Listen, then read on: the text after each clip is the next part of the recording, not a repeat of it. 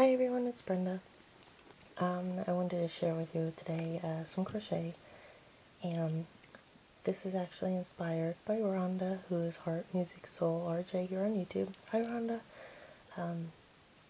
She had sent me a picture on Instagram and said, "Oh, I saw these in front of you," and they're the crochet cupcakes. Well, I told her when I got around to it I'd show her, and I'm going to use this as an example for anybody who's beginning crocheting, starting out.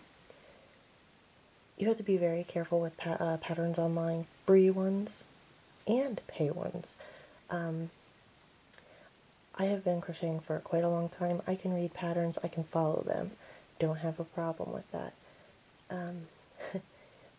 And not all patterns are, but a good deal of them I've been finding recently are messed up. Do you see how wonky this is? And my tension is good, so I don't have a problem with that. The first pattern that I found for these, I started making, and now I ripped it out because I was very mad. It gave you a top portion and a bottom portion. No base. Okay, and the base was not part of it. This just ended up being a ring. And they told you to stuff it and it was done. If you wanted to make, like, just a little cupcake. Crazy. I found another pattern. Believe it or not, the top and this are exactly the same. The base, look at, see how that is? It's caved in. It's not the right size. Completely wrong. I knew it as soon as I seen the pattern, but for some of you who won't, this is what you're going to get. I mean, this is ridiculous, okay? And now, mind you, any pattern with this out here, I have found probably about 10, 15 free ones.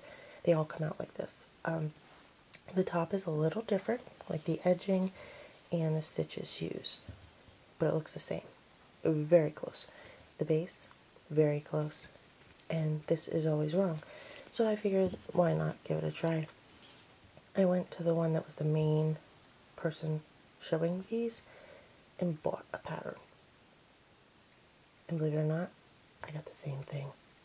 It was a waste of money. I will never do it again. And I know a lot of people say that you're going to search for free patterns before you buy them. I agree. Do it, but be wise. And it's a lot better if you just get used to your basic stitches, get used to reading your patterns, and do it that way. A lot of people, although it may just be a simple mistake, maybe it's a typing error or whatever, but I have found that it really isn't. They're leaving big gaps in what needs to be done, how to finish off your project. Like, a cupcake should not be fatter on the bottom than on the top. And the attaching is ridiculous how they say to do it. But I guess it would work. I just figured I'd make it into a little treat box just so I could demonstrate what it would look like instead of making it a pincushion. And all they say to do is stuff this, continue stitching this around, and you leave the bottom open. Well, why would you do that? I mean, all your fluff's going to fall out. I mean, that's just ridiculous. I mean, even if you were to curve this under, it wouldn't sit flat due to the ridging. But anyway, that is my project that every once in a while I will make one of these, even though I know it's a piece of crap. Excuse my language there. Just so I can share with people why, you really need to be careful with free patterns. They aren't always good. You have to find a good site, and even then you still get some that slip in there, and you have to be very careful when you purchase patterns, because I've noticed out there that there's a lot of people selling patterns that are free and they're claiming they're theirs, and it's super crazy. Anyway, if you have any questions about that, leave me a message or private message me, and I'll get back to you. Well, probably better off private messaging me, because I'm really having a hard time keeping up with comments and getting back to people. So if I don't, if you comment and say that's cute or whatever, I'm sorry if I don't get back to you or say thank you or anything. Just know I really appreciate it, and thank you for all the comments and whatnot. If you have a question, I'll get back to you on those, probably through private messaging. If not, then I will get back to you by replying to the comments if I can. But I'll definitely answer any questions anyone has or whatnot. Just please bear with me on that. I've got a lot going on and I may not get around to it. Now, for you, Rhonda, I went ahead and I just wanted to show you that, you know, that's really awful. I can make this so it works, just so you know. That's easy.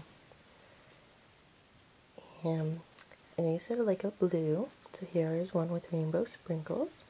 And I did a different stitch, and mine is cohesive. Looks like a cupcake, smaller on the bottom, larger on the top. Has its icing and the sprinkles, and it stands. And I know you're saying blue or purple, so I figured purple. And this is like a light lavender, kind of the same design, but it's a little bit thinner. You see the size different.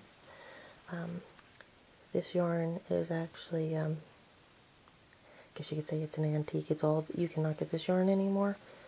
I had this from when I was a teenager and I was saving it because I love the color, but I don't have much of it left. I have some, but I figured I'd make one up like this, and it has the rainbow sprinkles as well for you, and they come out as you see. You can add more or move them around, whichever you like to do. And they're just, you know, your sewing pins, because I thought that was the cutest way. I didn't want to stick anything down in there because then it's kind of non-utilitarian. I like useful items, especially if you don't have a lot of space. I'd rather the cutesy things that you get and whatnot be useful, that you can use them for something. Otherwise I find myself just kind of like after a while packing them away. So I hope you like it, Rhonda. Like I said, there's the purple one. And let's see if I can get down here and show you. See, they're really cute. And just, you know, measured to my hand. They're not really all that tall, but they're not super minis either. And they are, you know, squishy and fluff, so you can bend them out of shape, which is super easy. Just turn them over, and if you push down on there, it'll flatten them out. That's it. But yeah, I thought they were really cute. Thank you for the inspiration, Rhonda. I hope you like them. You too, Joe, because I know you were interested in seeing them.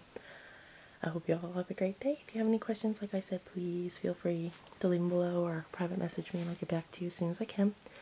I'm just kind of getting overwhelmed with all the messages on all the videos and everything, and my older videos as well. And it's just getting really too much for me to be able to answer everybody. So it was easier when there was only like, you know, I only had a couple, you know, maybe 100 so subscribers. Now I have 400 plus. I'm finding it a little hard to be able to craft and answer. I find myself more so watching YouTube and trying to respond to everybody than I do spending time making anything and getting my business off the ground. So I'm sorry, but I'm gonna have to, you know, I'll answer here and there, and I will definitely answer any questions. So thank you guys for watching. If you have any questions or anything, please leave them below.